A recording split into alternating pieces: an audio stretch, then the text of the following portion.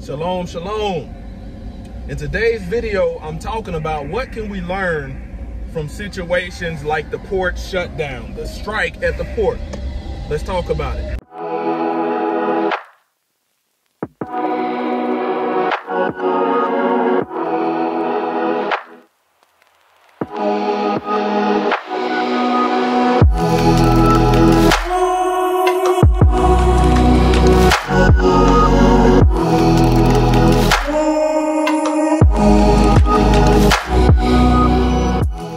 Praise to the Most High, Yah Shalom. Thank you for tuning in to another Righteous Spiritful episode. Today I'm back at it in them trenches, handling that kingdom business. Man, just leaving the house, had to drop off the goods that we ended up getting from Sam's Club. And I'll tell you, man, a lot of people are completely unaware of what's going on. Some people don't have any kind of comprehension of what a necessity item is, okay? You know, COVID taught me a lot as a man, and I'm somebody that you're only gonna have to show me something once and it to sting once for me to catch on. You know, so I remember during COVID, man, we were going to the grocery store knowing this stuff was coming on, and we was looking for toilet paper and we couldn't find it. There was none on base, none at the local Walmart. So we turned on the news to find out there was a toilet paper shortage, not only across the United States, but especially where we live in El Paso. And I remember getting on Google, writing down every CVS, every Walgreens, every grocery store, and we drove around literally for a day getting toilet paper. Some places we was able to get 4 or 5 rolls and they had lines. Some places we was able to get a pack. The prices shot through the roof. So what that taught me is I wasn't prepared back then. And nowadays, I want you to realize every year there's been something like this that has occurred. Since COVID, you got some people that rather than go stock up on toilet paper, rice, beans, flour, stuff like that, that is necessity, medical supplies, man, they in the mall blowing a bag on name brand clothes, on Gucci, Prada, Louis Vuitton, Jordans, new Nikes. And here's the thing I want you to realize. When you get that knock on the door, when things have gotten bad, and you get that knock on the door and say, man, it smells good in there. What y'all in there eating, man? I ain't eaten days and I ain't smelled nothing like that. You get that knock on the door from family. I'm here today to tell you that, I got a list of people. People that see the writing on the signs, fear the Most High, Yah, keep the commandments. I got one biological brother and his family, and I got a brother local where I am. That's about it that's coming in when it hits the fan. Why? Okay? You look at these times like this. You got people planning a vacation. Leisure and pleasure is more important than making sure they got something to wipe their butt with and food. I was in Sam's Club and it blows my mind. People in there talking about, you heard the port shutting down. Man, I already had a good surplus of toilet paper, a good surplus. COVID taught me a lesson.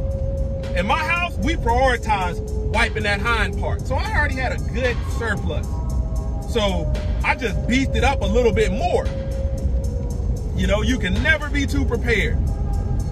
People will laugh when you over prepare for a test, but they're not laughing when they fail and you pass. People was in Sam's Club, oh man, you heard the port shutting down. I look at the stuff on people's cart and I'm like, man, people don't have no idea what necessity is. I looked at the rice. I looked at the beans. I looked at the stuff that has a long shelf life. People weren't grabbing that. People was grabbing the Hot Pockets, the this, the that. I'm like, man, no, heck no. Because when you pay this money for these perishable goods and you think this stuff is gonna last, you got a cart full of sodas, you know, and beverages, man, boy, your stomach gonna be doing knots because you're gonna be hungry. You know, when tax returns come around, I'm not somebody that wants to go, you know, I used to have that mindset when I was in my early 20s, 22, 21, 23. Oh man, let me buy some rims for this car. And that's the last thing on my mind. Tax return, man, I'm trying to buy, you know, stuff to make sure we are ready. 5-gallon buckets to put the beans in, to put the rice in. Those little food safe pouches that remove moisture from the food. Buying stuff like that. Buying building material.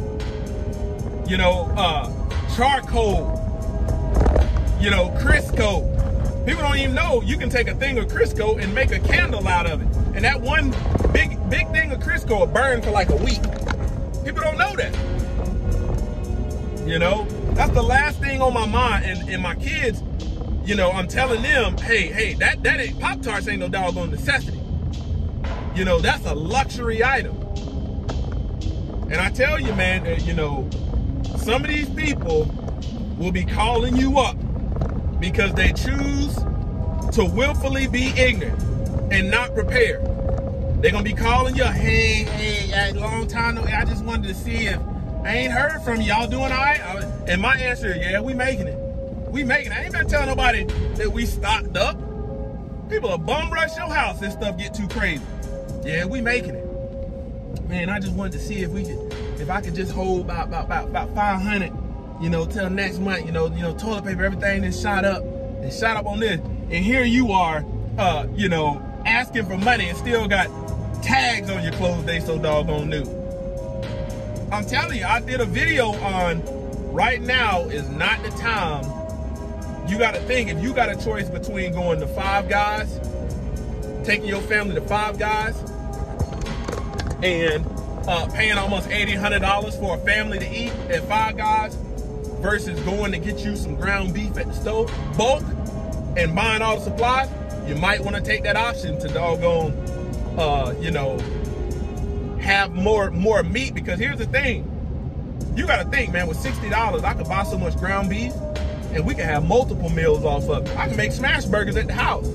Some people don't have that mindset. And you got to think, I don't want to be the first one if push come to shove where you got to go down to the food bank and stand in line. I don't want to be the first one.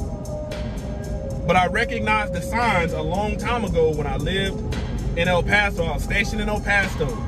I was lived in these houses where the neighborhood, you really didn't have no yard. You know, we thought we had the American dream until I realized, man, I couldn't produce nothing on my own. You know, the stuff that I can't produce at mass, at large right now, okay, I can go get it from the store in bulk. I didn't have no storage when COVID hit. We had one little tiny mini deep freezer, and that wasn't enough. You got some people still got the refrigerator with the big bottom and the top in the freezer portion, and that's all they got. Tax return after tax return, heathen holiday after heathen holiday, you know, and it never comes to think to say, I need to have something extra. So when you start storing up and you got deep freeze, now we got multiple deep freezers, we just replenish as we go. You know, the stuff that's older gets ate first, and then we constantly bringing in stuff, bringing in new stuff to stay afloat. But, you know, I remember what it's like going around and everybody's tracking the local Walmart to figure out when some meat's coming in and when this is coming in, and you get there and you only can get 2 packs of meat per household. Like, this stuff is crazy. I said, man, I ain't finna be in that situation no more. Forget this. And in today's video, man, I want to ask you, like, what are you learning from these situations? Are you prepared enough? You might be, but there's a high probability you might not be. Do you know what a necessity is? You know, you got some women out there that they probably just bought everything in their Amazon shopping cart. Eyelashes, makeup, all kind of Bath and Body Works, Victoria's Secret. And you're wondering, when the struggle comes, why it just hit you so hard. You got a brother out there probably in the mall, in Atlanta, buying $600-700 worth of Jordans. You think you're the man, and you're gonna learn the hard way. The struggle will hit you. Close to the Y'all Ministries, kicking it gun barrel straight.